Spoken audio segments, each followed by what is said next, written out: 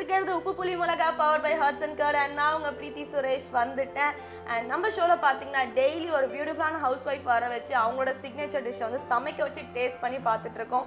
So அந்த வகையில் இன்றைக்கும் ஒரு அழகான ஹவுஸ் ஒய்ஃப் நம்ம பக்கத்தில் நின்றுட்டு இருக்காங்க. அவங்கள பற்றி பேசி தெரிஞ்சுக்கலாம். Hello ma'am. ஹலோ, எப்படி இருக்கீங்க?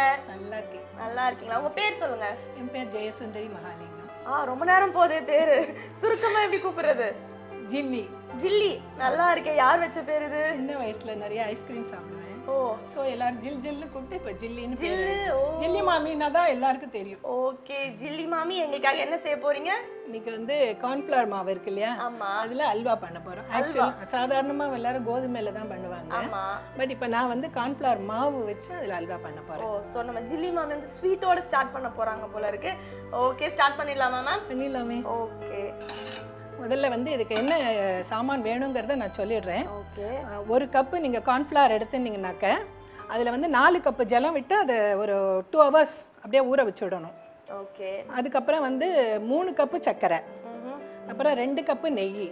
ஓகே, அவ்வளோதான் இதுக்கு வேணுங்கிற சாமான். அதுக்கப்புறம் முந்திரி பருப்பு பாதாம் பருப்பு எல்லாத்தையும் நெய்யில் வறுத்து போட்டு பண்ணலாம். ஏலக்காய் பொடி போடணும். கொஞ்சோண்டு கலருக்கு வந்து நம்ம கலர் பவுடர் போடலாம். ஓகே, இப்போ நம்ம முதல்ல வந்து சர்க்கரையை பாகு வச்சுக்கணும். ஓகே,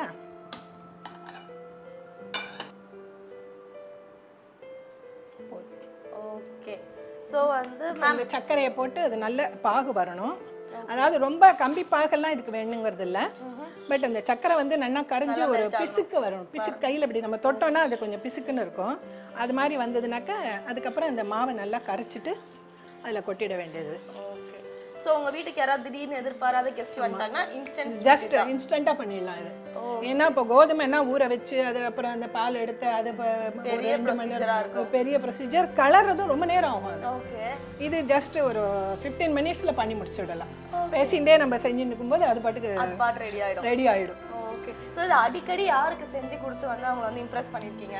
என் மாப்பிள்ளைக்கு அல்வா கொடுப்பேன் எப்போதும். மாப்பிள்ளைக்கே அல்வாவா? எனக்கு 2 மாப்பிள்ளை இருக்காங்க. அதில் சின்ன பொண்ணு வந்து அபுதாபியில் இருக்கா. அவருக்கு அல்வானா ரொம்ப பிடிக்கும்.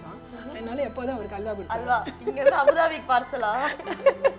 இல்லை, மாப்பிள்ளை வீட்டுக்கு வந்தா அவருக்கு அல்வா தான் ரொம்ப பிடிச்சது. அல்வா ஒண்டி தான் அவருக்கு. கிண்டல் பண்ணிருப்பாரு. என்ன அத்தை அல்வா சொல்லிடுவாரு. அவர் தான் சொல்லுவாரு, மாமி எனக்கு அல்வா பண்ணி கொடுத்துட்டாங்க, அல்வா கொடுத்துட்டாங்கம்பாங்க. அவங்க அக்கா எல்லாமே கிண்டல் பண்ணுவாங்களாம். என்ன மாமியார் அல்வா கொடுத்துட்டாள் அவனுக்கு அப்படின்னு சொல்லிட்டு ரொம்ப கிண்டல் பண்ணுவாங்க அவரை. ஓகே.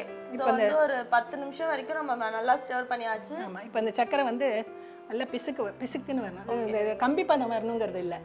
அப்படியே பிசுக்கு லைட்டாக அந்த கையில் பிசுக்குன்னு இருக்கு இல்லையா, அப்போ நம்ம என்ன பண்ணணும், இந்த மாவை நல்லா கரைச்சிக்கணும். அடியில் மாவு ஒட்டிகிட்ருக்கோம். அந்த கார்ன்ஃப்ளவர் இருக்கு இல்லையா, அது நல்லா ஒட்டிகிட்ருக்கோம். ஸோ மாமி ஃப்ரீ டைமில் என்ன பண்ணுவீங்க? மாமி ஃப்ரீ டைமில் நாராயணி சொல்லிக் கொடுப்பேன், ஸ்லோகம் எல்லாம் சொல்லிக் கொடுப்பேன். ஓகே, இதை விட்டாச்சு. இப்போ இது கலரிட்டே இருக்கணும், கை விடக்கூடாது. அதுக்கப்புறம் அந்த கலர் கொஞ்சோண்டு போடுங்களேன்.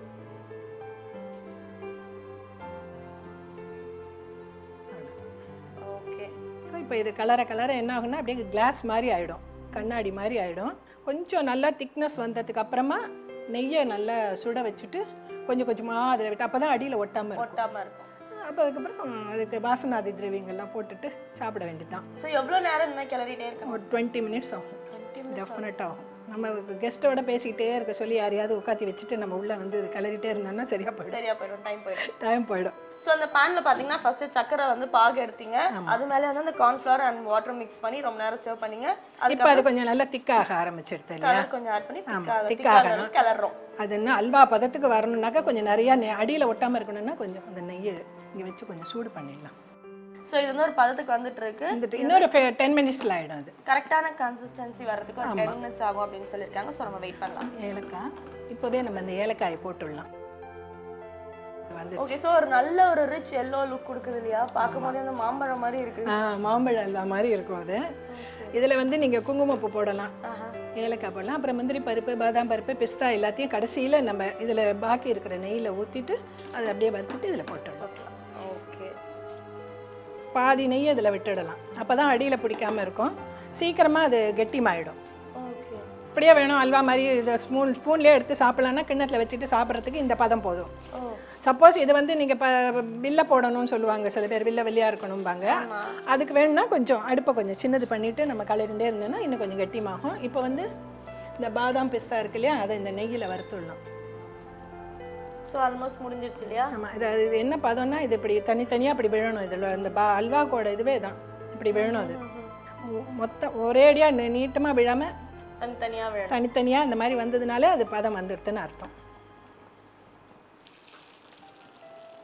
அவ்வளோதான். இந்த நல்லா அந்த நெய்யை உறிஞ்சிடும். அவ்வளோதான் முடிஞ்சிச்சுலமா? முடிஞ்சிடுச்சு. அவ்வளோதான் அல்வா. நீங்கள் சாப்பிடலாம். உங்களுக்கு அல்வா கொடுக்குறேன் உங்கள் எல்லாருக்கும். ஓகே. ஸோ உங்கள் வீட்டில் வந்து யாராவது ஸ்வீட் லவர் இருந்தாலோ இல்லை திடீர்னு வந்து எதிர்பார்க்காம யாராவது கெஸ்ட் வந்துட்டாலோ வந்து நீங்கள் இன்ஸ்டண்ட்டாக செஞ்சு கொடுக்கலாம்னு நினைக்கிறேன். இது வந்து கோதுமை அல்வா மாதிரியே தான் இருக்கும். டேஸ்ட் யாருமே சொல்ல மாட்டாங்க கார்ன்ஃப்ளவர் அல்வான்னு யாராலையும் கண்டுபிடிக்கவே முடியாது. டெஃபினட்டாக முடியாது. கொஞ்சம் அந்த நெய்யெல்லாம் ஒண்டி உள்ளே இறங்குற வரைக்கும் கொஞ்சம் கலரி இருந்தோம்னாக்க நெய்யெல்லாம் உறிஞ்சிடும் அது. அவ்வளோதான். ஓகே. ஸோ நம்மளோட இன்ஸ்டண்ட்டான கார்ன்ஃப்ளவர் அல்வா ரெடி. இது கொஞ்சம் நல்லா ஆறணும். ஆறின அப்புறமா ஈஸியாக நீங்கள் எடுத்து டபக்குன்னு வாயில் போட்டால் வழுக்கணும் உள்ள போயிடும். ஓகே. ஸோ நம்மளோட அல்வா ரெடி இல்லையா மேம்? சாப்பிட்டு பாருங்க. நல்லா இருக்கா? எம்மியா இருக்கா? எப்படி இருக்கு? எம்மியா இருக்கு. பயங்கரமா அந்த நெய்யோட ஃப்ளேவர் தெரியுது சாப்பிடும் போது. அண்ட் வந்து நிறைய வந்து நட்ஸும் ஆட் பண்ணியிருக்கோம் இல்லையா? ஸோ வந்து க்ரன்ச்சியாகவும் இருக்கு. நீங்க சொன்ன மாதிரி டக்குன்னு வந்து சால்வ் பண்றதுக்கு ரொம்ப ஈஸியா இருக்கு. சாப்பிடும் போது வந்து அப்படியே அந்த தொண்டையில இனிக்குதுன்னு வாங்க பாத்தீங்களா, அந்த மாதிரி இருக்கு. ஸோ வியூவர்ஸ், இன்னைக்கு நம்ம ஜில்லி மேம் நமக்காக செஞ்ச இந்த அல்வா உங்களுக்கு ரொம்ப பிடிச்சிருக்கும் நம்புறேன். கண்டிப்பா எல்லாரும் வீட்டில் ட்ரை பண்ணி பாருங்க. உங்க வீட்டில் யாராவது கெஸ்ட் வந்துட்டாங்கன்னா இன்ஸ்டன்டா சமைச்சு கொடுக்கலாம். ஸோ இந்த டிஷ் இதோட முடியுது. அடுத்து பார்த்தீங்கன்னா நம்மளோட வித்யா மேம் ஒரு சூப்பரான டிஷ்ஷோட வெயிட் பண்ணிட்டு இருக்காங்க. அதெல்லாம் பார்க்கணும்னு நீங்கள் வெயிட் பண்ணணும். பிகாஸ் இப்போ ஷோவில் வரப்படுது ஒரு குட்டி கமர்ஷியல் பிரேக்.